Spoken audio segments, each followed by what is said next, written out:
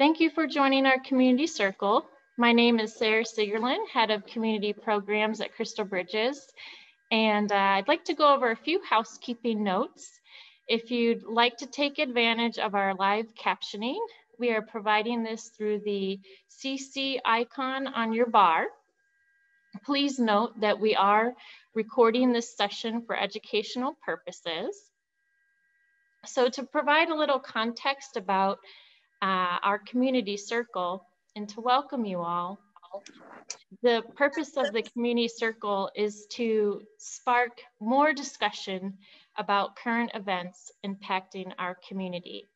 For some time, Crystal Bridges and the Momentary have been reflecting on the importance of culture and conversations and critical thinking.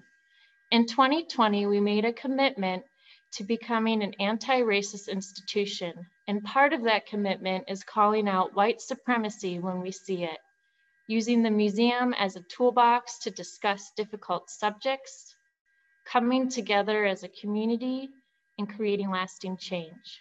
We want to provide a space for civil discourse, offer historical perspectives, lift up marginalized voices, and carry forth the work of promoting equality. As part of that effort, our team came together to create In Real Time, a new series of live virtual programs formed in response to current events affecting our community. The goal of this series is to provide the public with knowledge and understanding around history in our current moment, and to connect participants with community leaders who are in this circle tonight, artists and experts about select topics in real time. For our In Real Time series in the month of February, we are focusing on how we have been impacted by the Capitol Hill insurrection, both locally and nationally. Programming includes tonight's community circle. An open mic will be held on Sunday, February 28th. This will be virtual, so you can join that, called Pass the Mic for Justice, in collaboration with Stacey Harper's Poetic Justice Group and Mighty by Design Studio. Education resources that you can find online.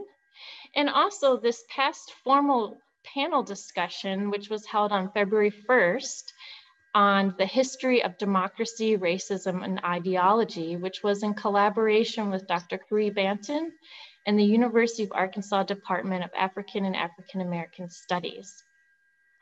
I would like to take a moment and recognize many colleagues and partners who have helped make this series possible. I'd like to acknowledge our public programs and community program staff, Maura Anderson, Emily Rodriguez, Gabby Trevino, Marissa Reyes, and the entire team who worked quickly to respond.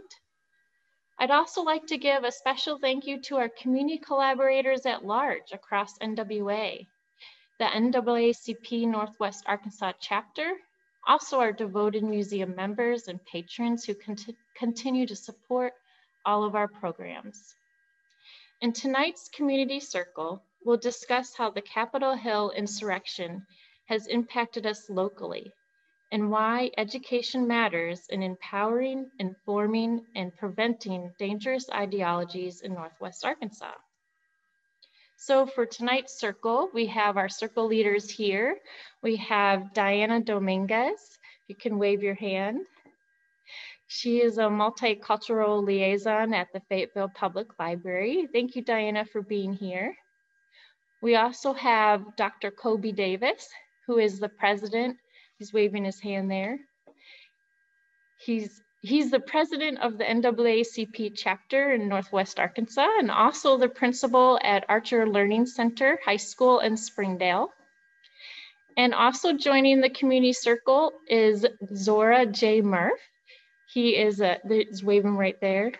Thank you, Zora. He is an artist and also a professor at the University of Arkansas School of the Arts. And then our facilitator this evening is Anthony DiNicola. Hi, Anthony. He is the inclusion liaison for U of A's Chancellor's Office on Diversity Inclusion Matters. And I'm thrilled that Anthony has helped shape the program and the questions tonight. So I'm going to now toss to Anthony, who will kickstart this program. Welcome, Anthony. Thank you, Sarah. And really thank you so much to all of you for being a part of this conversation. As Sarah pointed out, the Crystal Bridges and the Momentary, like many institutions across Northwest Arkansas, across this country and across the globe, have really taken both the intersection of the global pandemic of COVID-19 and the pandemic of racial inequality to take a moment to understand that it's not enough to simply not be racist. We have to take that extra step and to grapple with what does it mean to be anti-racist. Tonight, we're not going to be going far into defining those terms. I know that we all can go to the library or to a local bookshop, hopefully a Black-owned bookshop, and find some incredible resources as well as online sources on what does it mean to be anti-racist. But we're doing some of that work tonight by tackling these hard conversations and activating not only within ourselves, but within our community, what we have access to be able to do in our everyday lives, in our community, and in our inner circles. In order to sort of create some agreements and some norms for this conversation, I have four that I ask that we take on for this conversation tonight. The first one is that I ask that we listen to learn and not respond. Both those of us who are part of sort of the asked folk to be in this circle, and those of you who came by choice, there will be plenty of time for us to have deep conversation. I ask that you really, when you are listening, do that actively. Really take that moment to take in what you're hearing and then form some ideas on maybe a response or jot down some notes. The second one is take space and make space, especially those who have had these conversations before. I say that you make space for folks who have not engaged in these sorts of conversation before. Welcome them into this space. For those who are new to these conversations, this is a great place to perhaps ask some questions. Know that you're not going to get them all answered tonight, but this is a great way to get your mind thinking about what do I need to know to be an active member of social change in my community. Also, this is an ask for those from dominant identified spaces to also make space for those from more traditionally marginalized communities to have some space to express themselves here as well. Number three is what is said here stays here, what is learned here leaves here. I think that's pretty self-explanatory. These are very vulnerable conversations. And we ask that if you learn a lesson, ooh, honey, I ask that you take that into your personal life and just spread that as far and wide as you can. But in terms of keeping the anonymity of those stories, let's make sure that we do that. We are finally, this is number four, we're all seeking communities of respect, belonging, and mutual development. We all deserve respect. We all deserve to not just be included, but to have a sense of belonging. I always like to use this term belonging because you all know what that feels like to be included. Think of all those email chains and text groups that you are on in which people are talking and you're like, ain't nobody listening to, I don't want to go to Chick-fil-A. Why is everybody making plans to go to Chick-fil-A? That sense of belonging is that you have room to express yourself and that room to be heard as well. And then that leads to the last one, that sense of mutual development. We all move forward when the best of us and those of us who are the best but maybe are not being seen are able to develop in harmony with one another. So those are my agreements. I ask that if you can, let's test out using the chat box. However you want to agree, give me a yes, give me a yas queen, give me a thumbs up emoji if you're on your phone. However you want to agree to these agreements, I just want to know that we are all in this together, all right? If I'm talking to students, I always say this is High School Musical. We are all in this together, all right? But we are all adults here, even though some of you look like you are too young to be a part of these deep conversations, and that's called pandering. So, all right, I gotta preach. I got a bunch of yeses. I gotta hear for it. Good. All right. So you should know this about me. I love to use humor to break down barriers between us in these conversations. Know that we can talk about serious stuff and have a good time. Surprise, surprise. Social development doesn't have to be dry, boring, and painful. We are challenging hard topics. Let's give ourselves a little bit of a break. All right, so we are good on these agreements. Before we start digging into some of these questions that I have prepared with Sarah, Zora, can you lead us through a sort of a grounding exercise, bring us all into the space together? Yeah, absolutely. So thank you everybody for coming tonight, and thank you, Anthony, for such a sort of wonderful introduction, and Sarah for bringing us all together. And yeah, so we're just going to do a sort of embodiment exercise. We're going to look at some images and use that chat function just to get ourselves in the spirit of participating, thinking critically, ready to engage. So let me share my screen here.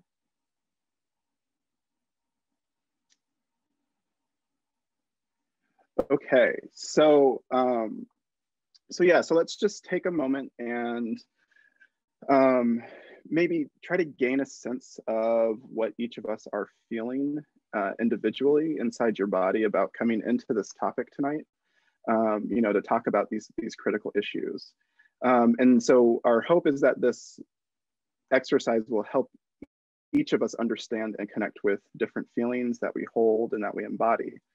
And then at the end of the program, we'll do a similar exercise again to see how we're feeling as we depart.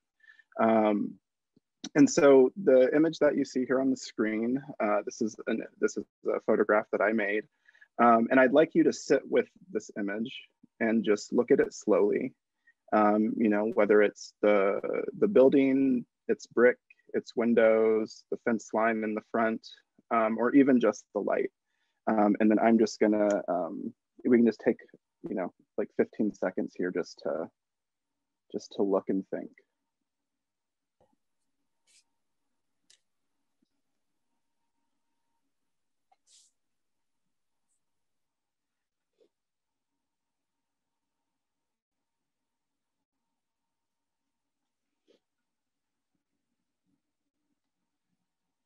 So this image is of the Vernon Chapel African Methodist Episcopal Church in the Greenwood neighborhood in Tulsa, Oklahoma. And I made this image after I was there on an editorial assignment, making photographs for a magazine. And I made this image after learning that the white foundation of the building is the last surviving structure of the Greenwood neighborhood. Before it was firebombed and destroyed by a racist white mob in 1921. And so as I was making this image, I thought about our relationship to truth. Specifically, how can we think critically about the world to reconcile with the truth of institutionalized racism and the tragedies that result? So as you're experiencing this image, if you'll take a moment and just type a word or a phrase into the chat that conveys how your body feels, how you feel. And as you are responding, I will sort of read out responses that I'm receiving.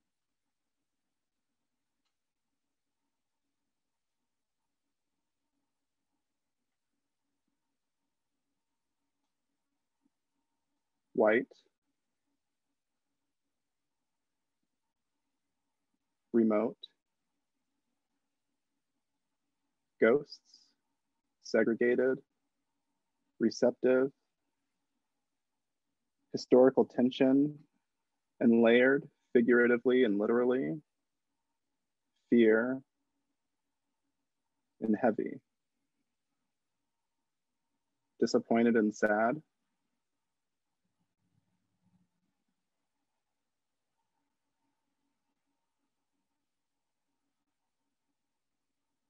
rust,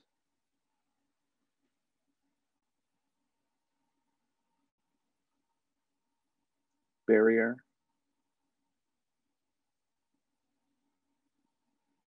survival, fenced in,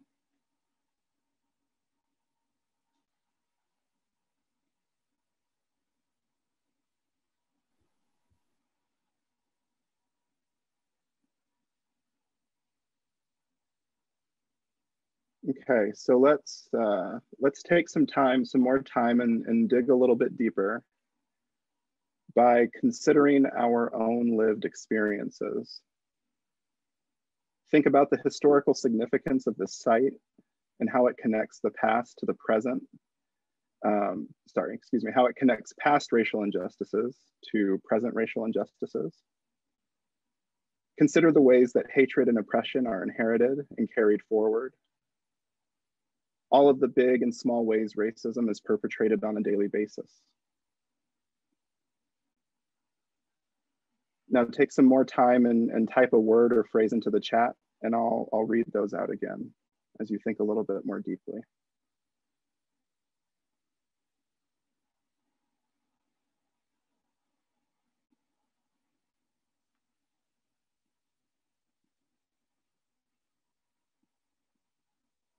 Pain, tenacity,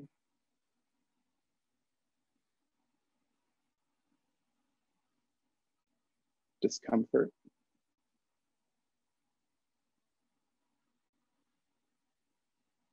white terror, Black resilience,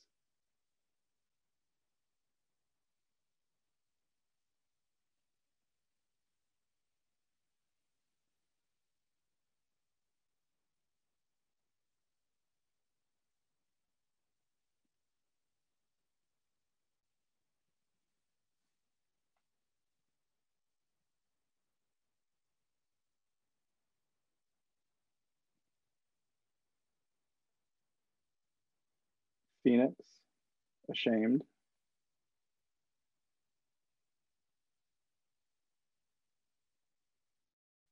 grind,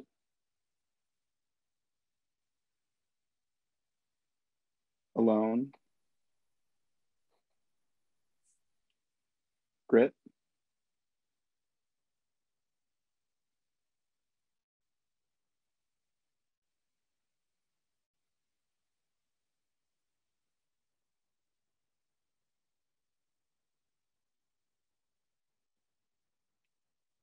disruption of safe space, holy space, purge, separate,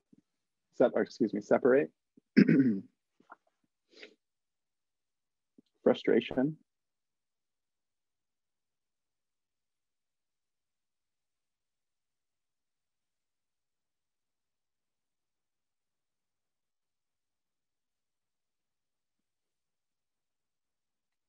walled off,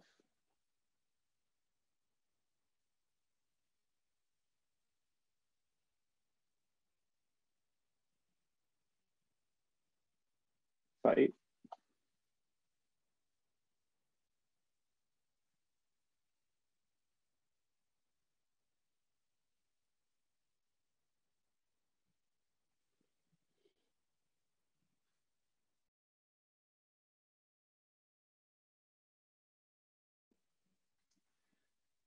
all right. Thank you everyone for participating. So we can kind of leave the exercise there for now, and then we'll get into our discussion, and we'll kind of repeat this at the end, and maybe search for some of those deeper insights with what we carry away from our conversation this evening. Thank you, Zora, and really thank you everyone for going there. We talk about this work. It is deeply personal. It is deeply traumatic. It is so incredibly important. And so I thank you all for going there on a Monday evening. I would ask that throughout this discussion, if you need to take breaks, if you need to go get some water, if you need to pet your puppy, whatever you have, please do that. Take care of yourself. tonight, Sarah queued up that our reflecting questions are really twofold. Where do we go from here? Action. Where do we go? Where are we? I really like this exercise because it gives us that attempt to look inward. Where am I right now? Where are we collectively? And pointedly, where does education play a role in this? And know that we're going to talk about art because look who's hosting us, and look who's hosting this conversation. And art is a form of education. We learn so much about ourselves. We learn so much by holding a mirror up to nature, if it were. So I want to start this first section of questions, and just so you all know, I'm going to be asking some questions and I will pose them to some specific folks, and then I will open them up for some greater discussion. So know that everybody's perspective is invited, and also feel free to drop some things in the chat as well. So this first question is, Diana, I'm going to start by coming to you with this one. From your perspective, how have you seen our region impacted? Specifically by the Capitol Hill insurrection, and really out of it, what we're seeing is this rise in hate group recruitment and activity here, in the country. But I've been reading reports today; we're seeing it multinationally. Yeah, that's not daunting at all to start. I'm setting you up for a tough one. We talked about this. Yeah, I think it's important to name things for what they are. And I think it's important to talk about the insurrection being an act of white supremacy. It was instigated by past administration, who I believe was a white supremacist, and perpetuated white supremacy. So I think what we saw at the insurrection was that I think for folks that aren't BIPOC, so Black, Indigenous, or people of color, or pertain to a marginalized identity, it was shocking to see, I won't give his full name, but to see the white supremacist Richard from Gravette, Arkansas, who was only, 20, 30 minutes living from here, appear at the insurrection at the Assistant Nancy Pelosi's office. So I think it wasn't surprising to BIPOC communities to know that there are people among us that have those feelings. I think it was maybe shocking for people to see that, and also not wanting to own him and say, that's not us, that's someone else. And I think it's important that we also recognize that that's someone that came from our community. That's someone that, I don't know all of his history, but that's someone that lived in Benton County. So I think that's as far as I know in terms of just understanding how it's impacted the region. I think, yeah, like as I mentioned before, for BIPOC people, it wasn't something that was surprising whatsoever. But I think for folks outside of those communities, it was just more so shock and not wanting to, recognize that that's someone from within our community. And to be honest with you, this conversation is a little bit hard and emotional for me, because I think I'm still kind of grappling with my own kind of reflections, because the day that it happened, I was like, I can't have these conversations at work. I can't have, I'm not in spaces where I feel like we can. So thank you for this space. Thank you for the people, the panelists that are joining me in this space, because I think it's hard to have these conversations. And thank you for the folks as well that are willing to engage in these conversations that are on it. Thank you, Diana, for going there, and out of the gate taking on this momentous question, and really being able to hone it in that may have happened over there, but over there affects all of us, and over there was led by folks from right here. That we see this rise in this activity amongst every community, that there are folks who find themselves feeling a sense of victimhood, feeling that sense of isolation, and acting out in these ways.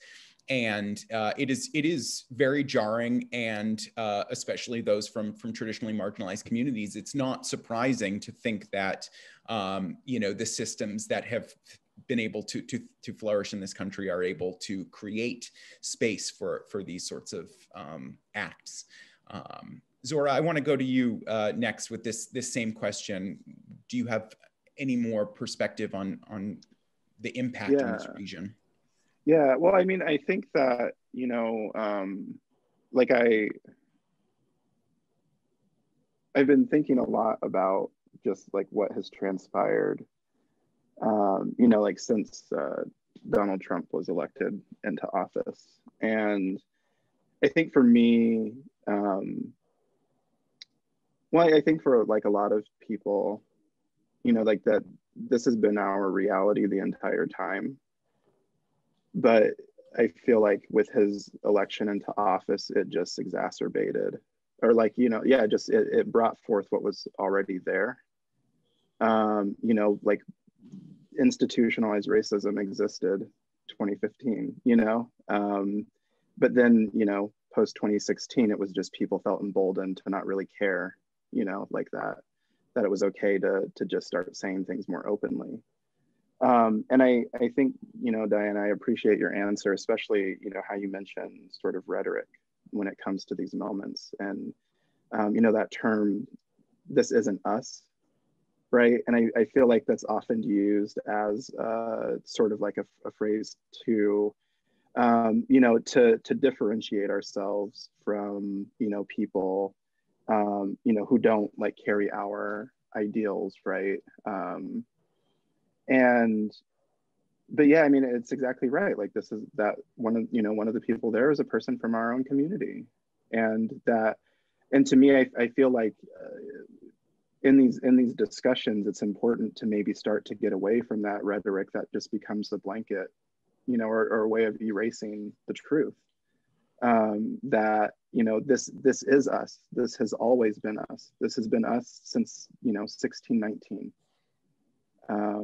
You know, since we decided to enslave people. And then that has bled forward into everything that we do. It's a reality. But I think, yeah, I think that's how I would respond to that. Thank you, Zora. That resonates with me so much, that idea of, you know, this couldn't be me, that is not us. And I also want to point out, you know, we're talking about political figures and the rise of this sort of rhetoric.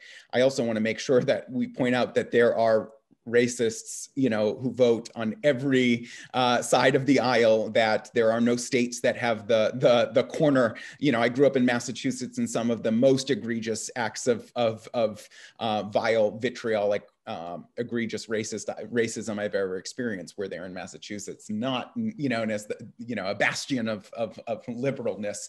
That is not to say that what we have experienced and what we have seen normalized is vastly different. But you're absolutely right. These structures, you know, our democracy was built on you know, keeping slavery going and making sure women didn't have any rights in this nation. So lest we forget, our democracy was, you know, and the changes that we have seen are antithetical to the original structures. And so that's why we see this constant need for these sorts of conversations on structural change, societal change, because our society was not built on these ideas and these mandates. As you pointed out, starting in 1619, and reckoning with that history and knowing all of the progress that we have made, we have to reckon with our past as well.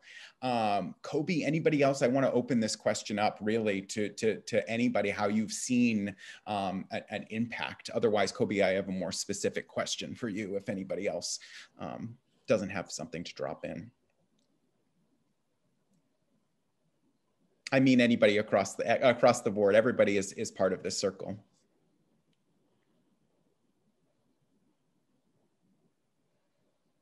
All right, Kobe, I do have a more specific question for you.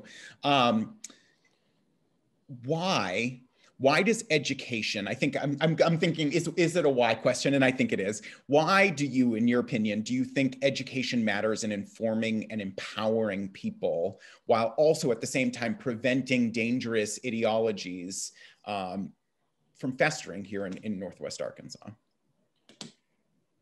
Um, well, I like a quote by Nelson Mandela that says, "Education is the most powerful weapon which you can use to change the world."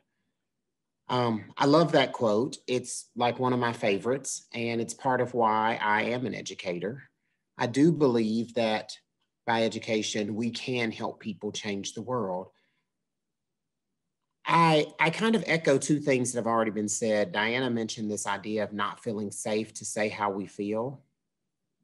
And Zora kind of talked a little bit about this idea that it's always been here. It's not really new. We've maybe pretended and maybe been able to pretend that it wasn't here.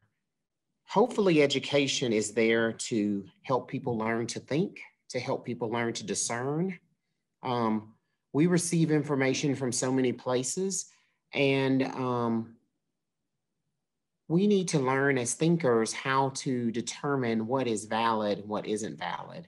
I mean, Diana started out right away with some ideas that one person would say is completely truth and other people would say is completely false. And it's because of where they're getting their information from, and people don't know how to discern. And politicians and many others, the news media, they have become masterful in manipulating people's thoughts with the words and language that they use. And we as educators are tasked with helping people be able to read into that and see there's more to those words than what's being presented to us. We have to ask questions and start conversations that will get people to think. I mean, access is what education can provide. And I wish I could tell you that I really believe that we're positioned currently to eliminate a lot of these ideologies. But unfortunately, education is filled with those same types of thinkers. And that's very unfortunate, but it's real. And I have a hard time sometimes when my coworkers see the world so differently than I see it. And I can't understand how you chose a profession of working with people and molding minds when you see things in such a way. And so I know what education is supposed to do. I just don't know that we're always able to do it because we're flawed, because we consist of people. I don't know. I wish I had great answers, but that's kind of what I thought.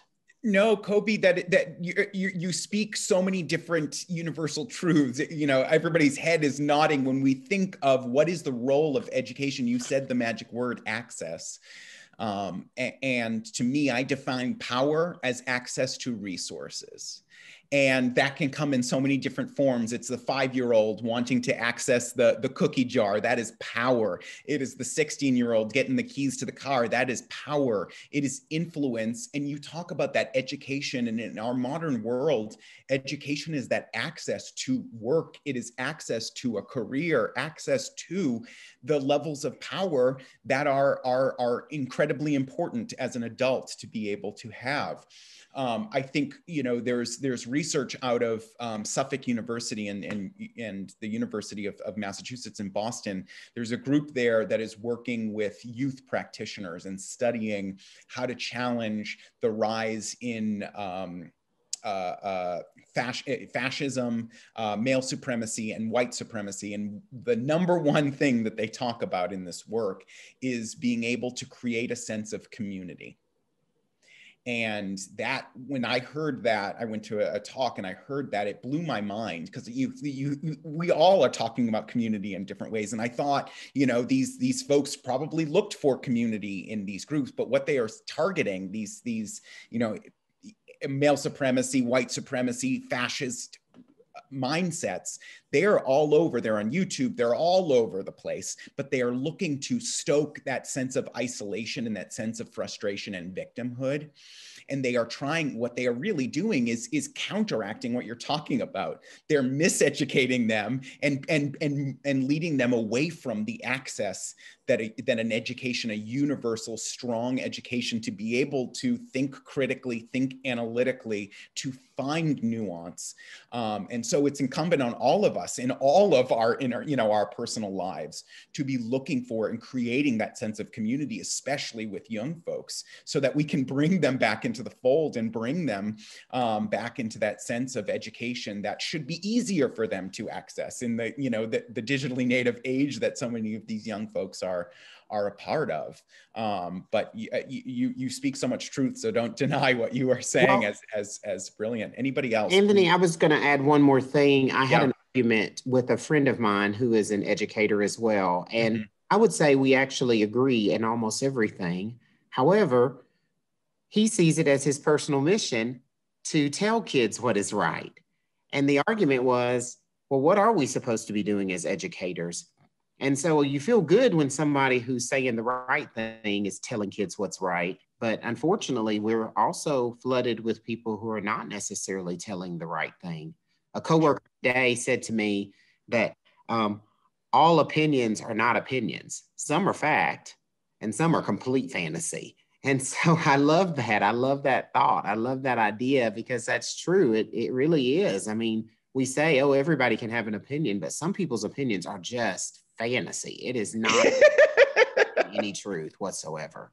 That is amazing. I'd like to speak on education in terms of, I think oftentimes when we talk about education, we need to think about how we define education. I think, Kobe, I think in your what you're talking about is, I think what we think of more of is like traditional or institutional education or knowledge that we've gleaned because of our own access to those institutions, even though historically our communities haven't always had access to that. And even currently still, there's like so many inequities that exist for our communities when it comes to accessing education. But I think it's also important for us to recognize, and I say this because community work and community organizing and involvement is really important to me, and recognizing how our own personal stories, our community stories also form that part of the education.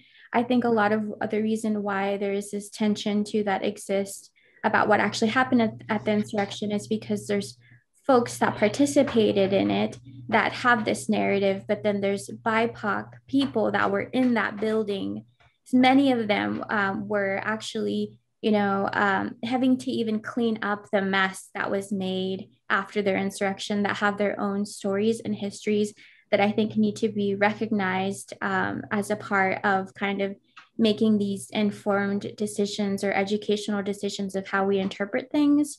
I think I just wanted to bring in that there's thinking about education beyond just knowledge that we attain through school, but thinking about knowledge that's passed down. I think about my mom who didn't have access to higher education like me, but yet she's been able to impart on me so much more than I feel like I necessarily gained through like a traditional educational base. And I think about community organizers in the area that have all this knowledge that they've gleaned from the community. So I would also like us to think about education beyond this like K through 12, but what exists within our own personal histories, narratives, and our communities. Thank you, Diana, for bringing that up, because I was going to ask a question a little bit later, and we're there is creating that access to education and thinking of. I mean, I think that's a brilliant even way of thinking about what does education mean, and we're talking about how do we create pathways into education for all folks in our communities of all ages, of all identities. How do we bring them into this sense of education? Because we know that this is a way of dismantling racism, white supremacy, these power inequities in both our local and state level. So Kobe, what are your thoughts on challenging and creating access to all forms of education? No, I think Diana's right. I mean, yes, but even if we're talking outside of institutional education, it's still about giving people access. It's still about teaching people to be critical thinkers. Mm-hmm. So we need to be creating and finding those opportunities all around us. I think many of us are involved in organizations and avenues that those are still our focus. Those are still our goals. And it's not a school, but it's about education. It's about teaching. It's about exposing people and giving them access. So I agree wholeheartedly that that it's not just a school situation, but it should still be about this idea of helping people be critical thinkers. I mean, like, I love that. Joy just dropped in this idea of the idea of heritage. How do we bring that? How do we tap into those access points? Because how many different communities, folks from, you know, I think immediately I'm thinking of Indigenous, I'm thinking of Native identities that have such long-standing traditions of oral storytelling and being able to pass narratives and be able to pass history in different ways, shapes, and forms. And it's so important that we create those access pipelines from a very early age, and that we continue to foster. That's my big thing, is continuing to foster that sense of education beyond just high school. And I'm not even talking about into college. I'm talking about being adult critical thinkers. We often think at a certain age that I'm done, and learning is a gift. You know, we say thank you when we get a gift, and how are we creating those opportunities in our communities? Diana, do you want to talk a little bit about your work in terms of the library, and what are some ways in which you are in the library in Fayetteville are creating these sorts of opportunities?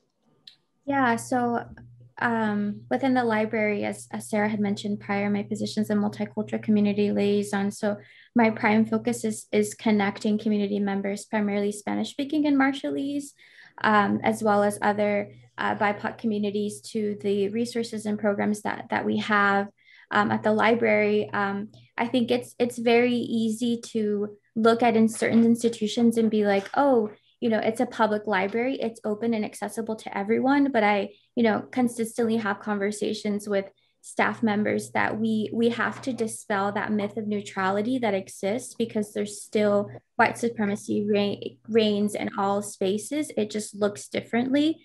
Dr. Carol Anderson talks about white rage and how it manifests differently across spaces. Sorry, my dog's barking. So I think there needs to be, you know, I think I want to talk about the work, but I also want to, like, the work that I do, but I think it's important for me to talk about also as an institution ways that we can continue to, you know, tear down these barriers. But I think dispelling that myth of neutrality, that all spaces are neutral, or that we all have access in the same way. For some reason, I think we think that, you know, our positionality, we shouldn't be having conversations about our relationship, like our identities, and how we, in some spaces, we can enter those spaces freely and comfortably, you know, but in other spaces we can't. Like, I think there needs to be more open conversations about that. I think it's important definitely to, the work that I do is also recognizing, again, libraries aren't this great equalizer, you know, recognizing our positionality. I think it's really important to look at community. So looking at what has the history of the public library, how has it existed in the lives of BIPOC people over time? You know, the public library is, you know, close to the only cemetery that allowed enslaved people to be in Fayetteville. And I think that history needs to be talked about, the proximity to that, the proximity to displacement of Black folks within the city. So I think bringing in that history to then understand why maybe certain communities aren't engaged currently, why maybe there hasn't been relationships created in a way that would make everyone feel welcome. And this isn't to, I think the work that we do as a public library is great, and we provide opportunities for various folks, but I think that there's shifts that need to happen, and the ways in which we reframe our own understanding to coming into that. And I think libraries are a great place for that. I think hosting conversations like these, which thank you, Sarah, for letting me being a part of this, is great. But I think it's understanding the community, but also supporting the community. There's already great community work that's existing out there, and it's not my job to try to somehow recreate the wheel. Or I think it's really disrespectful and dishonorable to try to create something rather than actually support the ongoing efforts that already exist, that have been created by BIPOC people. So a lot of the programming that I do is really just partnering with community organizations or folks that can help to you know, talk about their work, because we have such a big platform. Thank you so much, Diana, for two things, for dropping in all of that information and also modeling what it's like to talk critically about an organization that you are embedded in, that you are a part of, that we all work for institutions that have a lot of work to do, and we can see all of the wonderful steps that they are taking, but we can also say we are not perfect and that we have a lot more work to do structurally, systemically, in order for us to be achieving those goals. So thank you so much for that, Diana. That is important for us to all witness, to breathe in, and to experience. Thank you for that. That's very, very brave and vulnerable work. We're flying through time, and I want to make sure that I am respectful of our time. So I'm going to cut some questions, and I want to ask Zora, I want to go to you and fold in this idea. You started off so beautifully with one of your incredible photographs, and folks need to go to Zora's website later and really take some time later this week and really take in all of his incredible work. I've just been blown away going through through your photographs and the critical lens with which you look. Talk to us a little bit, if you will, about the role that art can play in both education, as we've been talking about, truth-telling, as we've been talking about, and really at this moment that we're living through, how does it transcend? How does it connect with us in this moment that we're living through? Yeah, well, I think that, art does a lot of different things. And, so I feel like, there's, how do I say this? I think that, like as an artist, I'm a person who, I guess, I love utilizing art as a form of education.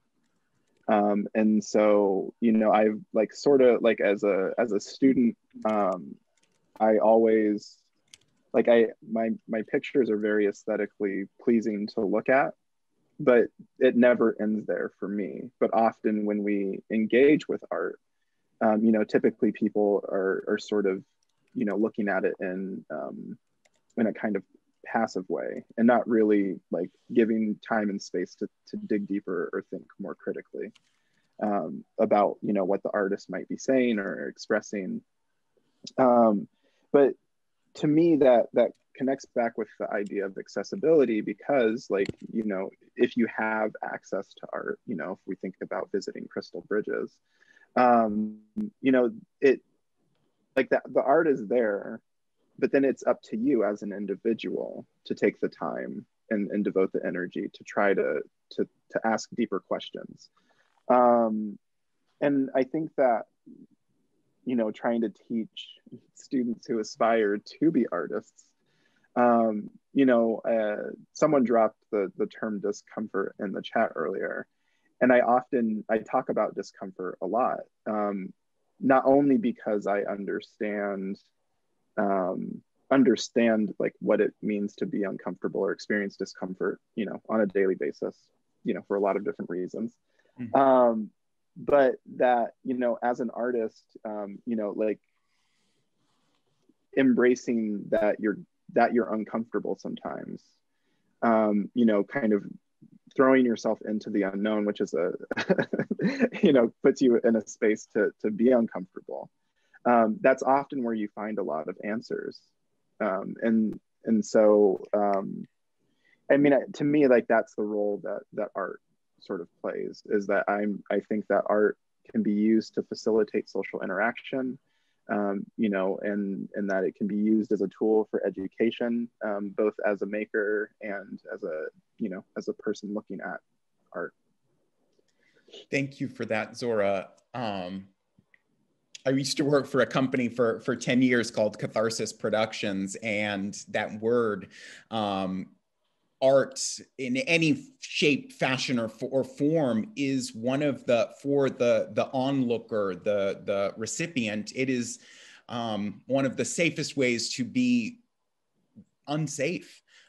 because a piece of art, a play, a film, a piece of music can bring those things to the surface that your lived experience, your learned experience, and it can be so visceral, and we can learn so much about ourselves and be in concert with our community in those moments. And so I look to institutions like Crystal Bridges and the Momentary and Theater Squared and all of these incredible, I'm just thinking of some, to find ways to, and I know it's hard, and arts organizations are always strapped, for money at times in trying to figure out how do we reinvent, especially in a pandemic, these opportunities for this important work, especially when that important work is being sought after and is being craved more than ever.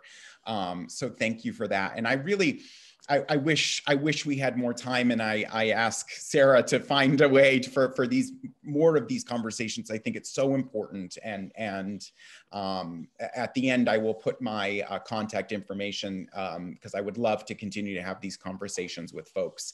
But I want to ask I want to ask Diana, Kobe, and Zora a two-part question. One, what does allyship mean to you? And two, what do we do to expand this circle? Currently, there's 20 participants in this conversation. 20 can easily turn to 200, can turn to 200,000. But we need bigger circles, and we need the work of these circles to not be done just by Black, Indigenous, people of color, but we need dominant identity folks helping lead this work as well. So Diana, I'll start with you. What is allyship, and how, in your opinion, do we expand the circle, or can the circle be expanded? How?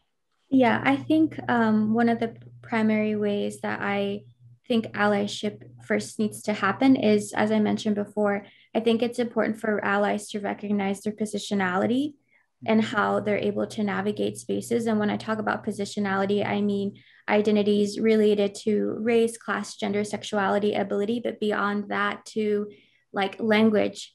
Most of the content that we see everywhere is in English, but I'm thinking about folks like my mother, or other folks that English might not be their primary language. So how inaccessible spaces are. So I think about that. I think about immigration status. I think about, on a daily basis, there's folks headed to work that don't have legal status, and that could be pulled over by a police officer and be further criminalized. So I think about the ways in which certain folks have these different axes to privilege and are able to navigate more freely because of that. I think it's important for people to do that self-analysis. I think important that we also recognize the implicit biases that we all have. And these biases are perceptions that we have towards social groups and how those inform everyday decisions. I tell people all the time, every day you make political decisions, whether or not you recognize them as being political decisions. I think identities are inherently political. I think for allyship or for the circle to expand, I think that allies need to give up space. I think that they need to understand the way their access to social, political, and historical spaces that have been inhabited by them, that give them inherent advantages over BIPOC and marginalized folks. And I think that we should allow BIPOC or historically marginalized communities to lead, let them lead, because I think that there is this inherent knowledge, or knowledge, that ancestral knowledge that has been passed down, that needs to be recognized as being valid and as being truth. Whew, Diana, you are bringing the heat, you are bringing the realness, and you are bringing me such joy to hear your thoughts and to hear your vision. Is so empowering, and I hope everybody understands that we are stronger when we give access to a greater number of people, and it's not just in the touchy-feely kumbaya sense, honey. The numbers bear it out. Organizations that have diversity of gender, diversity of racial ethnicity, do better, bring in new ideas. They think outside the box, they outperform. And so, because I'm used to doing this in, C-suites all the way down to first years in college, that at every level, we know the virtues of this. And it really just speaks to a sense of human decency. And you're absolutely right. If we have brains, we have biases. That's just how it works. And so we have to be willing to do the hard work of challenging ourselves to be better than we were today, because that's a gift. That means my superpower is I get better every day. That's dope. Marvel should write that superhero character. All right, Kobe, your turn. Allyship and expanding the circle.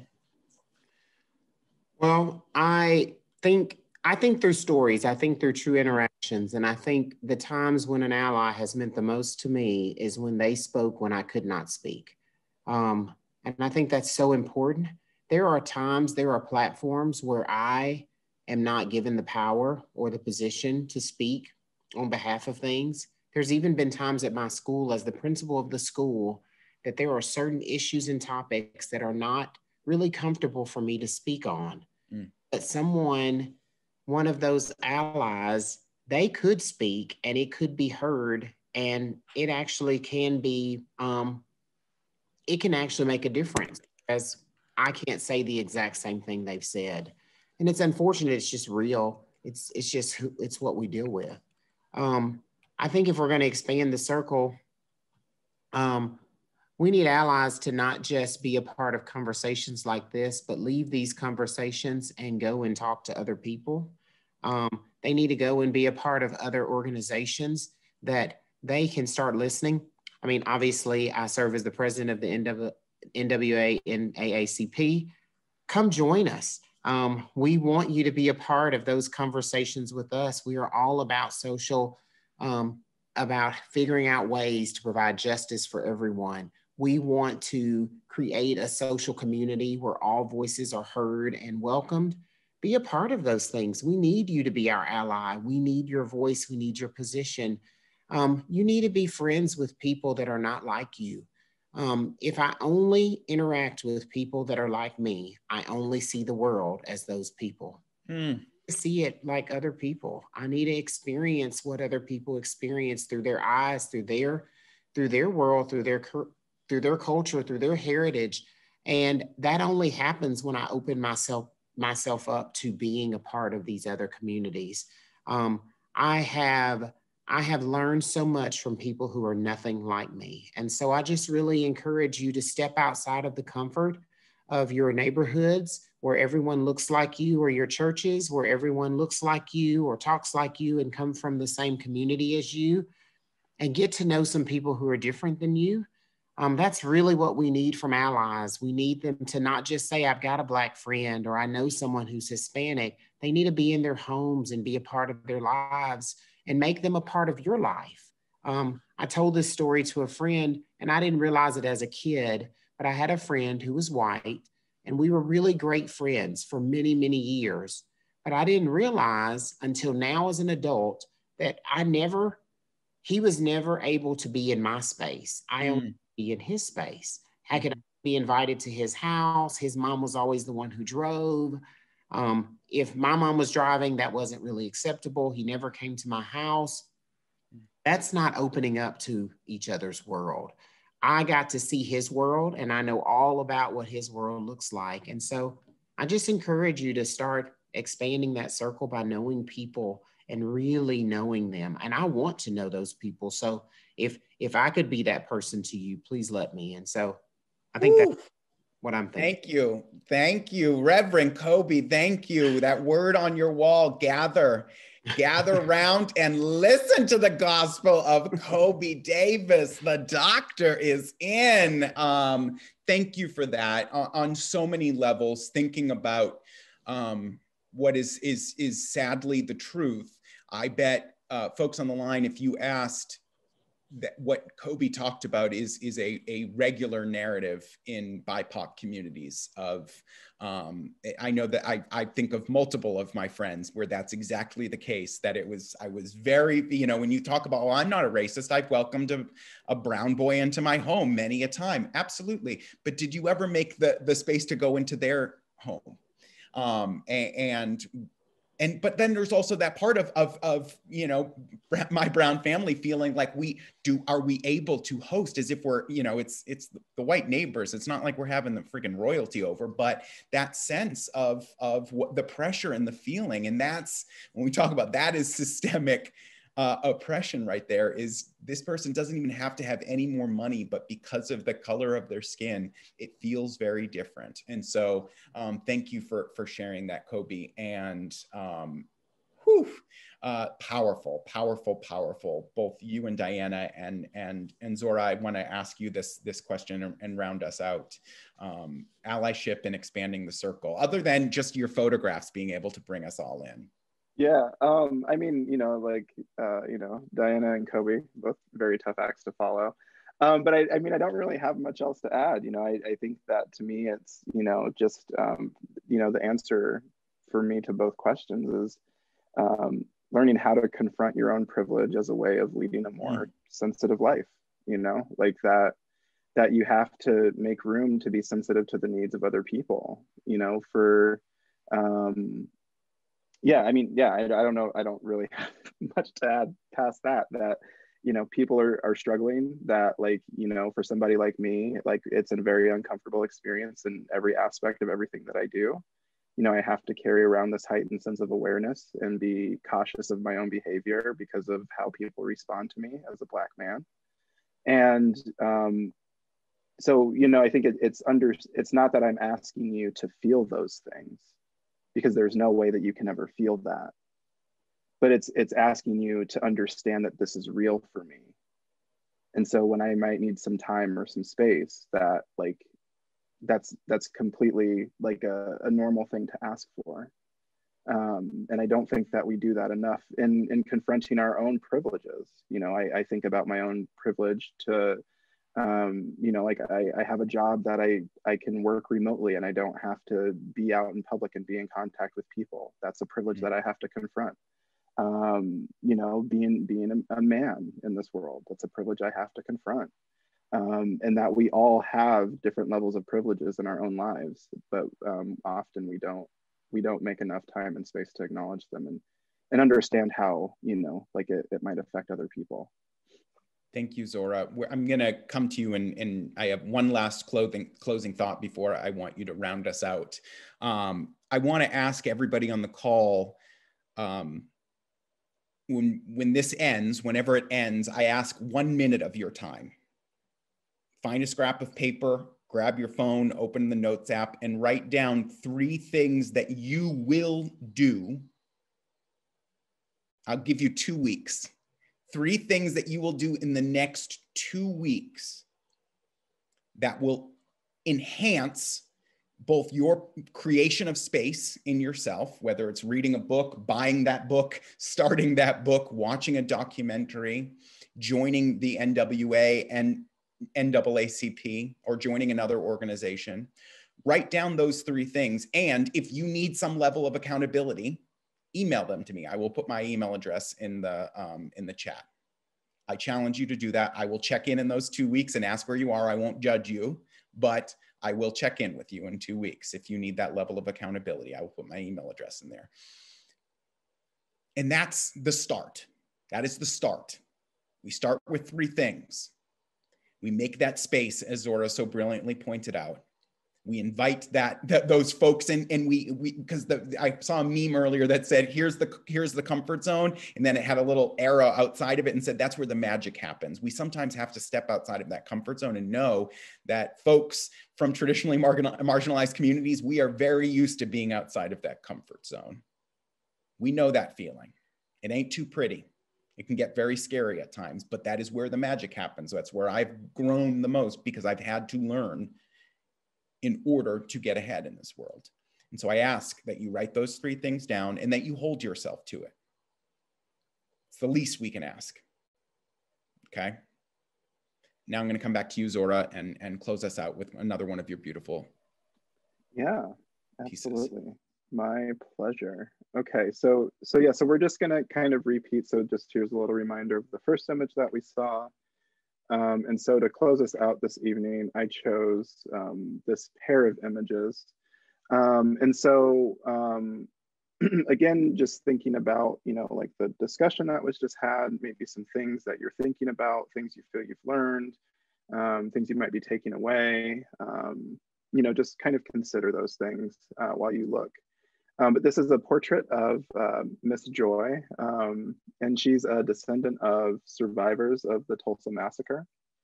And, she's gesturing as she speaks her truth of living in North Tulsa. And particularly, she was talking about North Tulsa being an essential service and food desert. And this is the hospital where she was born, and it's now closed. And so just take a moment to sit in these images. Recall the photograph that we started with tonight and those feelings that you took away from it. And maybe incorporate the concepts of presence and absence, as you're considering this.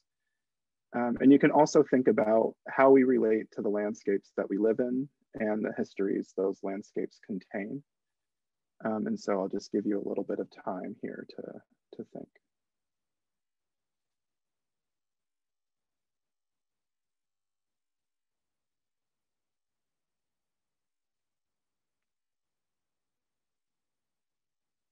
Okay, so keep looking, but now think about the idea of unity.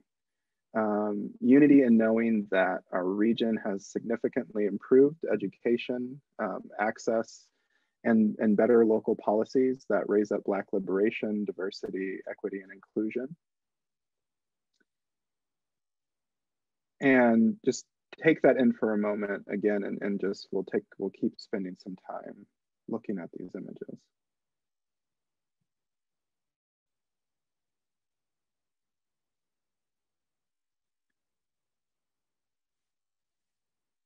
And so the last things I'll ask you to consider as you continue to look is that I would like you to think directly about your race.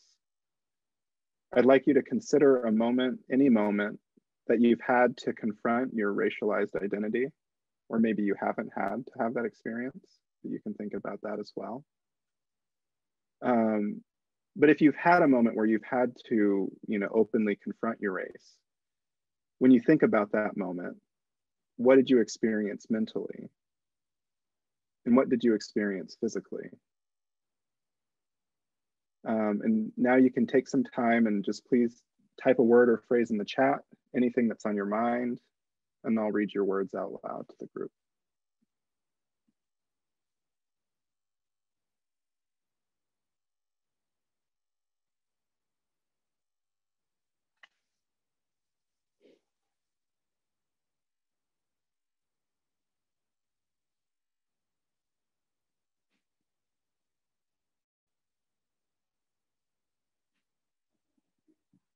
Worthy.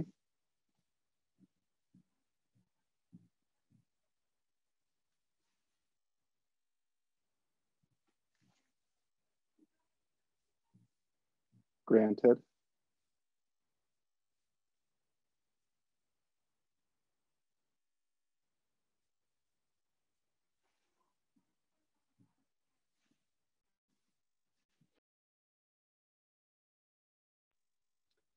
Self-discovery and misidentification.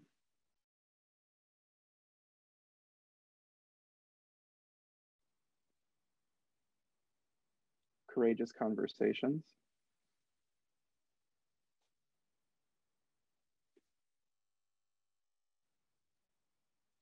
Acceptance and hope.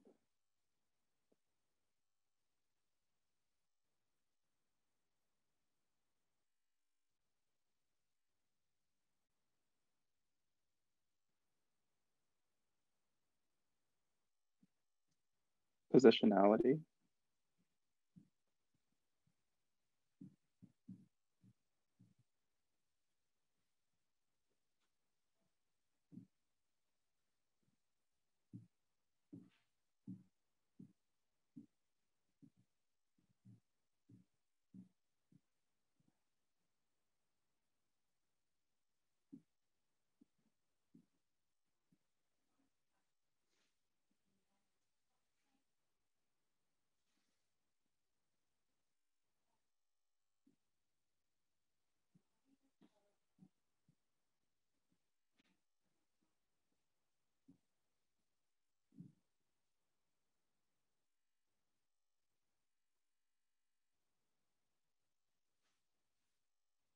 validation and action, opening my mind, thought-provoking,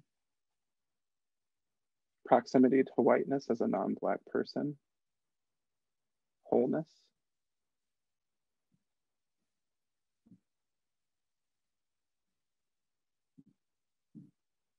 stories waiting for listening ears,